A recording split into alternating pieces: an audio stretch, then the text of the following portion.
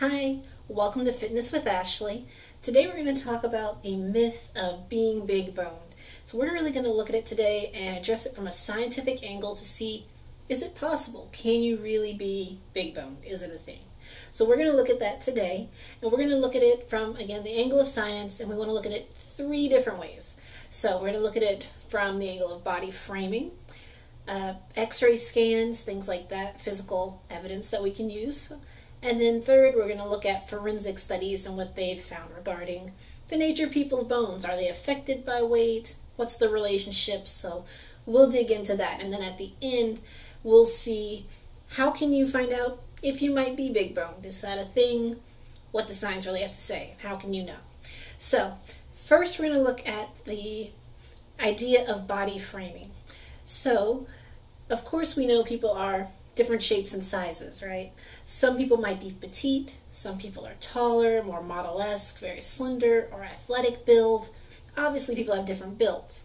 So, science does agree that, yes, people do have different body frames. There's three different types of body frames. So, there's ectomorphs, mesomorphs, and endomorphs.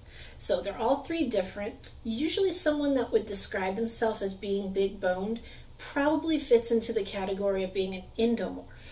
So you can see examples of this with people like Kim Kardashian, the build of Beyonce, where you can see shoulder to shoulder. In this picture, she's standing with Michelle and Kelly and Destiny's Child.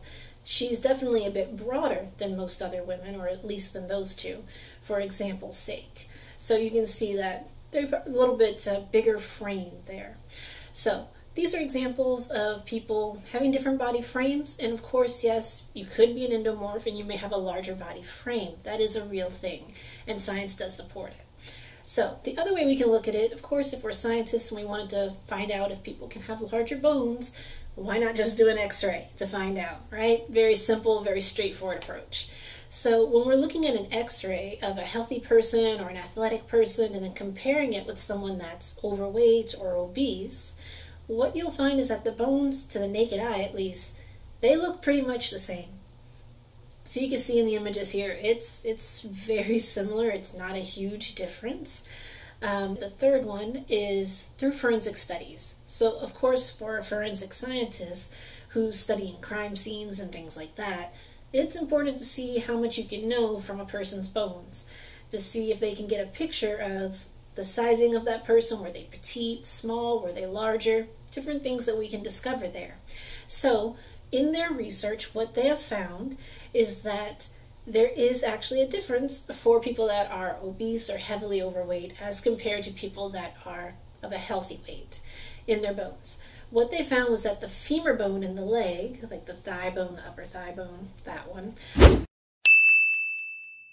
the femur is actually larger in people that are obese, heavily overweight. They said that because of the gait the person has to take, the way their body moves, typically that bone is actually a little bit larger than it would be on a more petite person or someone that's a very healthy weight. So, based off of these three things, we can conclude that yes, you can have larger bones. That's a real thing. There is a correlation between the larger bones and weight, but it is so small. Okay, so of course the forensic study found that if you're obese or overweight, you may have a larger femur bone. But we're talking about a difference of 1 to 3 pounds. So it's very minimal. Most research studies won't even tell you how many pounds difference it makes. They just say minimal because it's so low. So it's not really affecting your weight that much. But yes, you can in fact be big boned. And if you want to know if you're big boned, it's a really simple test to find out. You can do it at home. So I have a link down below to the Institute of National Health, which they have a chart from their studies to determine if you have small, medium, or large bones. All you really need is a tape measure, and you are going to measure the circumference of your wrist. And based off of your height and your gender, you can use the chart below to find out if you have small bones, medium bones, or large bones. So for example, I'm 5'3", so they said for someone like myself, 5'3", female, to have large bones, I would have to have a circumference of my wrist larger than 5.5 to 6 inches. So if that was the case, I would be large boned, but it's obviously not, so I don't fall into that category. But about 15% of people do fall into that category. So maybe you're one. So I recommend definitely click the link below, check the chart. It's something fun to do and to really discover if you are in fact big boned and you have a different body frame than some others, or maybe a medium or small size bone. But either way, it's kind of fun to check out and to learn, and we busted the myth today, right? So now we know that yes, some people are big boned. So while you're clicking that link, go ahead and click the like button and subscribe. I look forward to getting you guys some more details and content about weight loss and helping you on your journey.